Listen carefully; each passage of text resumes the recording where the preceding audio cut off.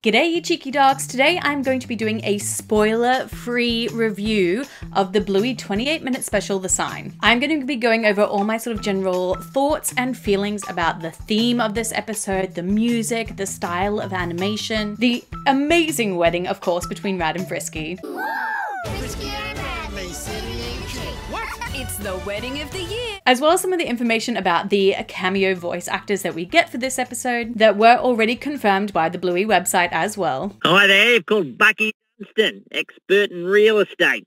Can't get to the phone right now because I'm busy selling houses. Yeah? What I do. As well as some of my favorite things that we saw in the trailer that ended up popping up, and my recap of the episodes that you need to watch before you watch the episode The Sign. Aunt Chili, I need the toilet.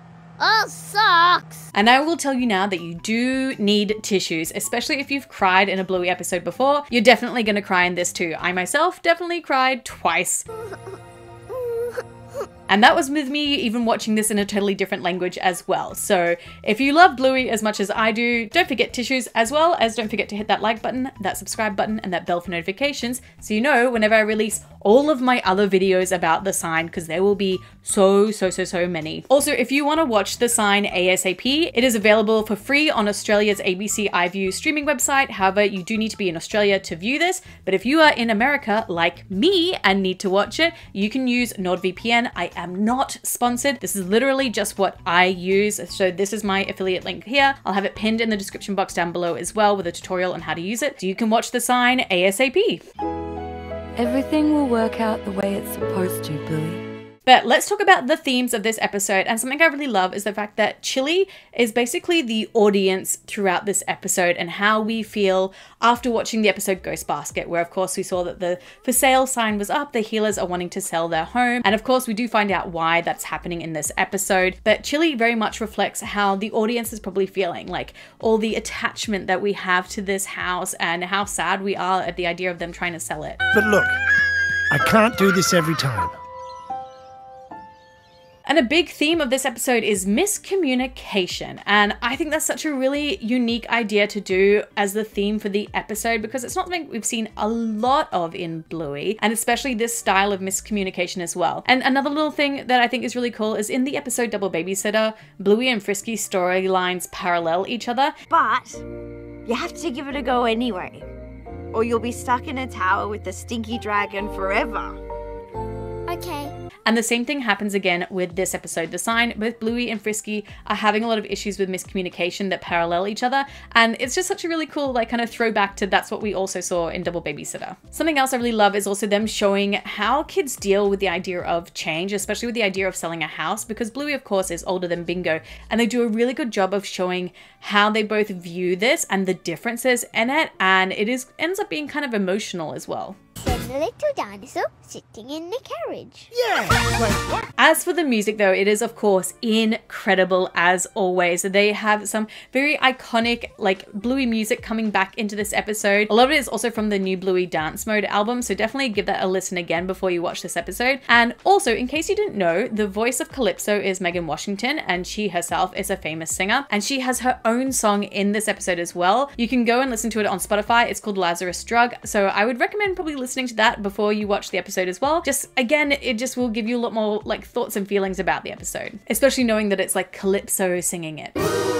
As for the animation, it of course starts off pretty standard with what we've seen in Bluey, but they do some really cool and unique things with it. One of those, of course, is something that we've already seen a little bit in season 3, and that's playing with like the lighting that they do. So for example, in the episode Musical Statues, they change like the color scheme based on like the time of day and night it is. And they do a similar thing here as well in The Sign, but they go almost another step further with it, I feel. And it's just so beautiful to see them showing the change of time throughout the episode. As well as something really cool they do is making some of the characters look like super 3D, and not like the like zoom in face that we've seen with like the bug on the wall kind of thing, but just the way they played with shadows with some of the adult characters just really makes them feel like they're 3D and gives those specific moments just so much more oomph. Oh, that's nice. There is of course two kind of like unique special styles that they've added into this. One is with the Calypso, which is really cool, and another one is at the wedding, which we've already seen in the trailers, and that's the dance scene that they do and how they have like the people in the background kind of just like blurry figures almost while the main characters are like showing off their dance moves, and that was such a really fun thing to see. Let's get on it! Now, speaking of the wedding, of course, we know that it's Rads and Friskies. It's been in all the trailers and we've been talking about this for like years now, basically. But the wedding, of course, does hit a lot of like the stereotypical parts of a wedding. So it is really cool to see all those like little different things within Bluey. There are a lot of funny gags in it as well, and like some emotional moments too, but definitely more funny moments during the wedding than not. And overall, it just means that it's a lot of fun. And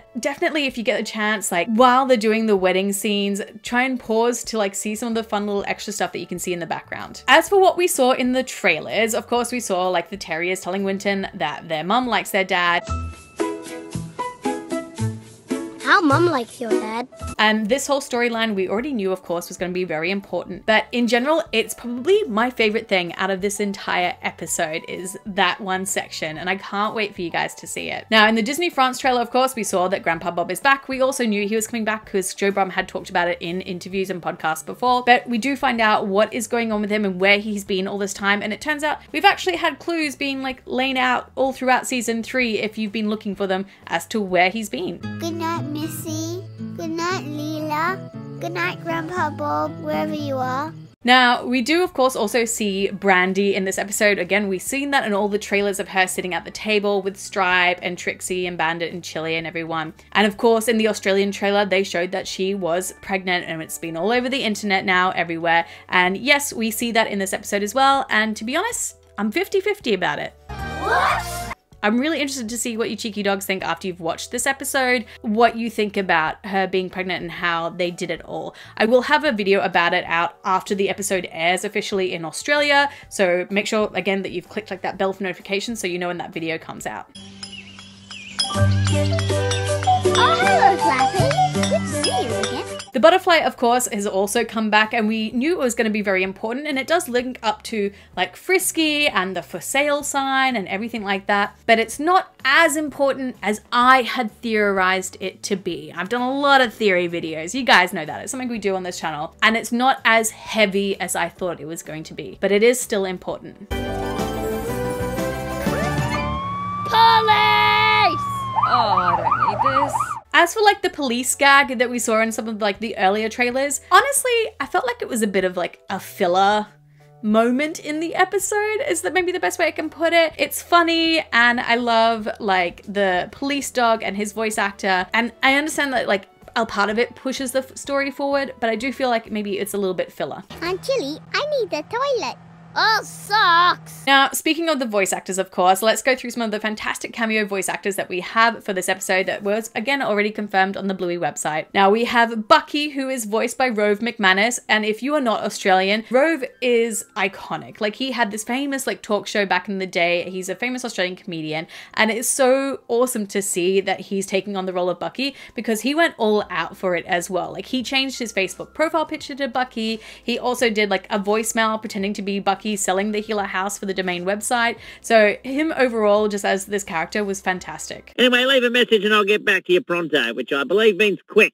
The policeman that we get to see in this is voiced by Joel Edgerton, who is a famous Australian actor. You may have known him as Luke Skywalker's uncle in the Obi-Wan Kenobi series over on Disney+.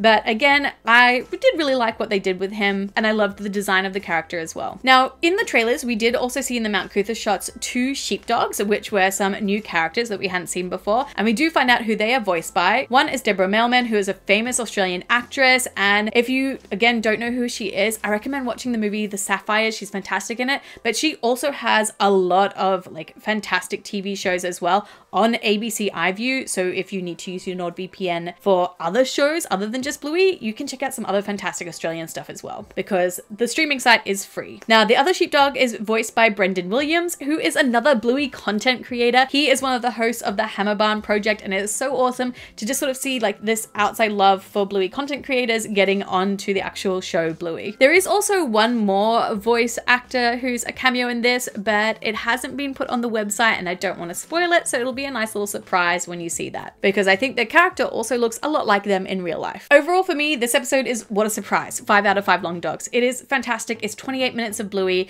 It is emotional. It has a lot of funny moments. It ties up a lot of loose ends. It has a lot of fairy tale endings as well, just like in Double Babysitter. For the sake of the children, they get married. The end. Hooray! I'll take it. So I do really love this episode, and I can't wait for you guys to let me know what you think of this episode as well down below. Now, I did already previously do a video this week about the episodes that you really should watch before you watch The Sign, just so like you get the full appreciation for it. So these are the episodes all up here. Pause it, take a screenshot, do what you need to. You can watch them in this order or out of order, but I do recommend at least watching Helicopter and TV Shop together, and then Granny's and Bedroom and Ghost Basket together. But until later on this week, when all of my other videos about The Sign are going to come out, I have picked you cheeky dogs out a few other videos that maybe you would like to watch, and I will see you all in another video. Bye!